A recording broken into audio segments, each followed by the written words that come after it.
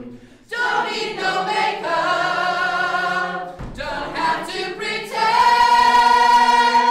suddenly see more. It's standing beside. Last week, DCU Drama Society hosted Drama Week on both Glasnevin and St Patrick's campuses, which offered free workshops to all DCU students. Just get people involved in drama in general, because I know a lot of people last year said that they regretted not getting involved, and just hopefully this week we give everyone a taster of what we do, and so everyone can find their own niche if they're into basically more the plays or the musicals or the pantos, having fun.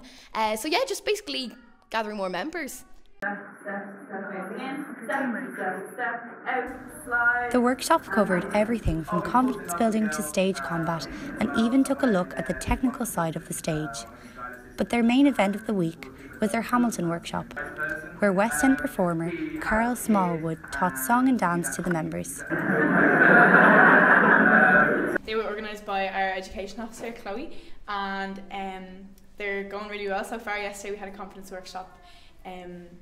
building workshop, and it was fantastic. And today we have our big workshop of the week, which is our Hamilton workshop. So these are all loyal members of DC Drama. They're so inclusive and everyone can join in, which is amazing, and there's so many of them, but not too many. Yeah, there's something for everyone, and there's just a great energy kind of buzzing. Like, everyone's just been like, oh, that's class, I'll go to that one's so me, like.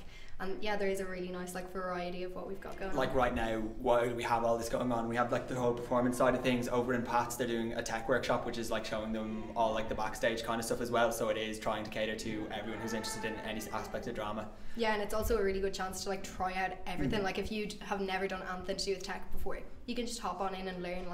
Drama Week is just a taster of some of the activities that are held by DCU Drama here in DCU during the year. Later on, they're also going to be hosting open performance nights, as well as holding auditions for their play, panto and musical. Rachael Martin, DCUtv News.